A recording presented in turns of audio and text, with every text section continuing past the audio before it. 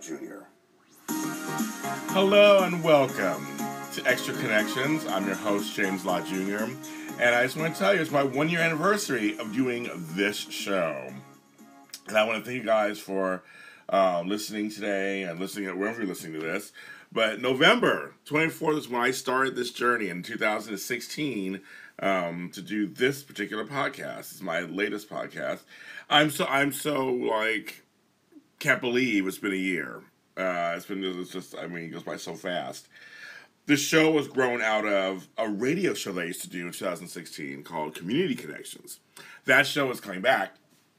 But while that show went on in hiatus that was indefinite, I decided to keep the show going in some form. But I wasn't doing it on the radio, I was doing it as a podcast, and I didn't feel like I should do the full Community Connection show. So I decided to do, I call it a spinoff called Extra Connections. That would be a little similar, but yet different than that show. Hold some of the same kind of tenets of that show, something different. And it just grew into its own presence. And this year just exploded. So now we are our own podcast. And you can listen to some on iTunes and SoundCloud, and iTunes and YouTube, iTunes and Spreaker.com, so I get that out. And I'm working on getting it on. Somebody's on YouTube. I'm working to get it on iHeartRadio. I'm really looking to expand it for the next year, really expand it. But I just want to thank everybody from the bottom of my heart for people that have come on the show, supported the show, PR people who sent me guests for the show. All my guests for the show, they've been just extraordinary in all the different fields and fields of expertise. I just am so happy. And I just really feel that this should go on for a long time. Because I always said this is the best guest. And I have a really good guest today for the 1 year anniversary. So we will talk about that in a second. But I just want to say thank you. And sometimes you just never know what you will start, where it will end up. Or let me rephrase that. You know what you'll start, what path it will go down, and where it will take you. You just never know. Just try something. And even if I think, for me, it was out of kind of fun. It's now turned into something that I can help affect change in the world. So thank you very much for this 1 year anniversary. So everybody here on Extra Connections, my guest today is esteemed and on. He is doing lots of work in terms of the cardiovascular work and coronary work. He is a PhD, MD. He is a leading cardiologist and heart transplant cardiologist. Many of you guys know that I actually had on one of my other shows, I talked to a woman who had a heart transplant from Cedars-Sinai. So this is a timely topic. We're going to talk about how you can have a heart attack without chest pain. Imagine that out there. This is especially for the women out there. I have a lot of female listeners. This is for the women. This is for the men who have women in their lives. This is very important information for you guys to listen to. As many of you know who follow me, I lost my grandmother to heart failure recently, lost my brother to heart failure recently, even my dog. So the heart is very important. And there's not just one way to have symptoms anymore when it comes to actual heart attacks and heart disease. So I'm very honored to have this doctor on my show, Dr. Ernst VonSchwarz. How are you doing, Dr. VonSchwarz? Well, thank you, James. Thanks for having me. I'm good. I'm doing very well. Thank you. Very good. When it came across my desk, I was getting guests on the show, and you came across my desk, and the title was "You Can Have a Heart Attack Without Chest Pain." I was like, oh, and I know because like I said I used to be a nurse. I know a few things, but I actually learned a lot reading. So I want you to talk about this, of course. 1 in 4 women actually have heart disease in America these days. Is that counts 1 in 4?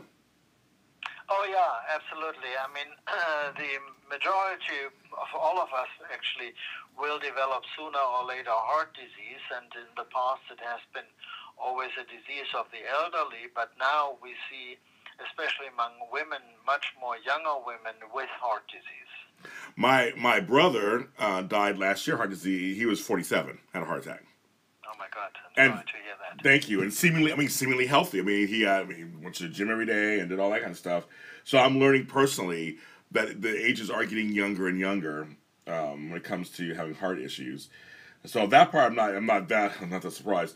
I was looking at the research, and there are two common forms of heart disease that affect women. And so, which are the two forms? Well, the first one is what we call coronary artery disease, which means there's a blockage of the arteries, especially in the heart, caused by calcifications, often as a result of high blood pressure, diabetes, eating, smoking habits, but also a family history. And the other big entity is what we call heart failure, or commonly known as congestive heart failure, which in fact does affect much more women now, especially after heart attacks, because people survive heart attacks much more frequently than 20 years ago, but also in young women without coronary disease. Wow. So that's like scary a little bit there. It's like, wow. You mentioned some research about broken heart syndrome, which everybody kept saying that Debbie Reynolds must have felt after the death of her daughter, Carrie Fisher. So that's something that's kind of real, isn't it? With the emotional stress and everything, right? Yeah, well, the broken heart syndrome is, as you know, is not a medical terminology. Right. Medical terminology is actually stress cardiomyopathy or Takotsubo cardiomyopathy. And that is a disease, you're absolutely right, James, which affects mainly women, middle-aged women, and has nothing to do with coronary disease or diabetes or high blood pressure, but can affect anyone, especially women, after any kind of stress. That could be mechanical stress after any kind of abdominal surgery, but also psychological stress can cause it. Wow, that's our mind is very powerful. I mean, that's something that's, they all kind of, the brain and the heart all work, together, don't they? Absolutely. And the interesting thing about that, what we call broken heart syndrome, is if it's early enough recognized and aggressively treated, it's often completely reversible. But there's other cases where people die. Actually, I saw, believe it or not, just a week ago, a woman who was supposed to undergo a plastic surgery procedure and was so anxious before that and was so excited in a negative way that she did develop what we call the broken heart syndrome. Wow. With the whole spectrum of signs and symptoms and failing heart, and actually that poor lady died as a result of it. Wow. So it needs to be recognized early, and it needs to be treated aggressively, but it's completely different than a heart attack. Yeah, that makes sense. No, that's wow, that's amazing. Now, so because now we're mentioning you can have a heart attack or have heart failure without the typical tingling of the arm and the tightening of the chest. So what are some other things that people can feel that might be leading towards a heart attack? Especially for women. Yeah, you're absolutely right, James. Especially in women, we see what we call more and more atypical symptoms. So the classical symptoms, as you know, for a heart attack is this crushing pain in the chest, often going to the left arm. Yes. But 30% of heart attacks are even what we call silent heart attacks, meaning there's no symptoms whatsoever. In women, we have a whole litany of different, what we would call non-specific symptoms, and they can range from just feeling extremely weak and fatigued to sleeping problems, to feeling depressed, to having shortness of breath, especially with little activity. Oftentimes women come to us and tell us, "Doctor, I just don't feel right. I can't do what I want to do on a daily basis. I cannot even go upstairs to clean my rooms anymore." Wow. Now, I want to ask you about the fatigue part, because there's also, in the last 10, 15 years, we've also discovered new syndromes due to fatigue, too. So how do you kind of... So I'm blanking on the one oh my God, I'm blanking on the one that's kind of people have. But how do people kind of discern between, I'm just really tired because I do 20,000 things and get very little sleep, as opposed to this fatigue is actually leading towards heart failure? You're absolutely right, James. So that's actually the tricky part. So Yeah. the majority of women who walk into my office, in fact, complain about being fatigued and feeling weak. And it doesn't mean that everybody has heart disease or heart failure. Yeah. But as I said earlier, in women, if we hear these kind of symptoms, it's always wise to at least check the heart, Okay. meaning to do a physical examination, oftentimes at least an EKG and eventually even an echo to evaluate the function and the strength of the heart. Okay, I mean, that makes sense. That's why it's like still it's preventative. You feel you're tired. Now we have another thing to kind of look for. Yeah, another additional thing to look for just in case. That makes That's sense. correct, yes. Some of the things that I mean, you can tell me if I'm correct. Some of the things that symptoms you can have are neck, jaw, shoulder, upper back, and abdominal discomfort. Shortness of breath, which is never good anyway. If shortness of breath, you should be in the hospital anyway, getting checked out. Pain in one or both arms, nausea, vomiting, sweating, lightheadedness or dizziness, and unusual fatigue. So some of these, yeah, I can see some of these actually, some of these still fall under, I think to me, kind of like, okay, something's going on with the heart. You know, shortness of breath, pain in both arms, like those sound like, you know, but nausea and vomiting and sweating. But I guess the sweating too is kind of that too, I guess. Yeah, you're right, James. So oftentimes these women go to the healthcare providers and complain about these non-specific symptoms, especially like abdominal pain, like you mentioned. And usually the doctor won't think if he hears abdominal pain about the heart, but keep in mind that blockages, especially of the right coronary artery, which is one of the arteries in the heart, often can project pain into the upper epigastric area, meaning the stomach. So it doesn't mean they have to have chest pain, but more often abdominal pain. So again, not every abdominal pain means heart disease, but it could, theoretically. Yeah. And another thing you mentioned also before, jaw pain. That's something we see very frequently. That's interesting. People just feel something in their throat and in their jaws, and the first thought is never about the heart, but in fact it should be about the heart.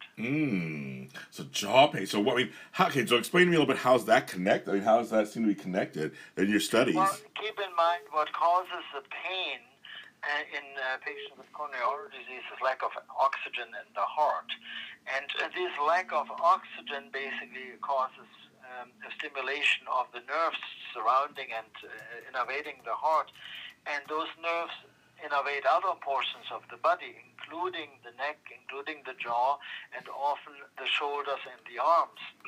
So, as I said, the classical chest pain is a frequent finding, but especially in women, it is more the atypical symptoms, shortness of breath, jaw pain, pain in the shoulders, abdominal pain, which should lead us as physicians to further examinations of the heart.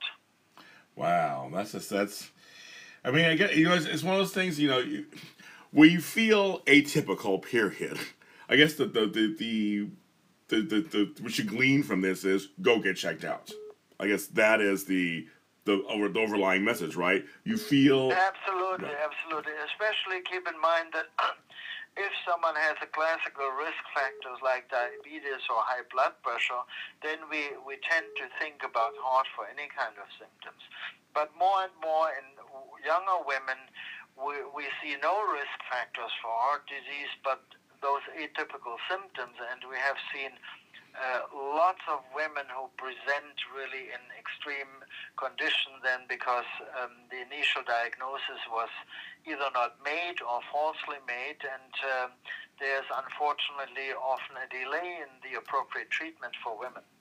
Yeah, I know. Because especially as we know, many women are busy and they're running around and they're taking care of the kids and spouses, and many have jobs. Many are busy at home, being house managers, taking care of the house, and running soccer practice 5 times a week with this kid. And I know a lot of people, women I talk to, are like, well, I'm always tired, or I always have a pain in my arm, or I always have, and I'm always like, go to the doctor. Go to the doctor. It doesn't matter. Go to the doctor. It's still not normal feeling that way. Find out. Right? No procrastination. Find out. So, because you said there's many advances these days on preventative, measures, right, for heart conditions.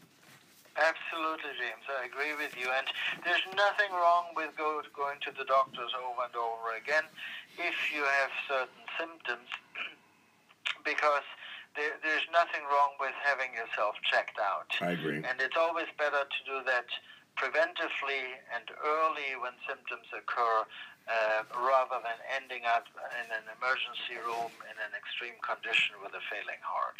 I agree. Dr. VonSchwarz, thanks for being on the show. You are a wealth of knowledge, and I'm glad that you're putting this out there for women and, like I said, and people who have women in their lives to take a closer look at their lives.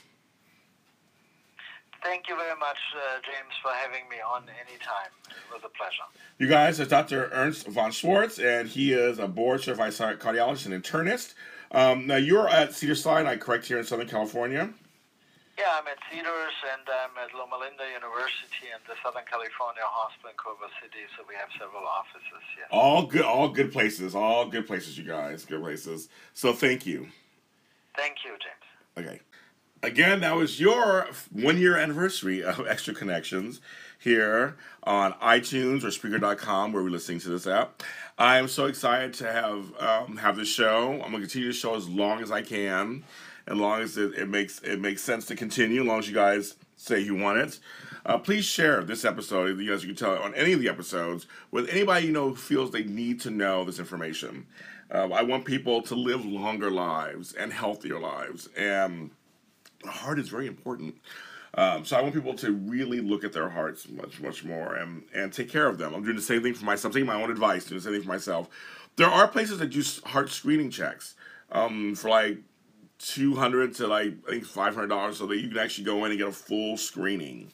I will try to see if I can find the ones that I know of and post them so you get a starting place on the page, Extra Connections on Facebook. You totally go and you get EKGs and a cardiogram, get all kinds of stuff, so you get a whole sense of what's going on with your heart and the arteries in that region. And again, if anything shows up, preventative, take care of it. I appreciate you with all of my heart, and I will talk to you guys next time.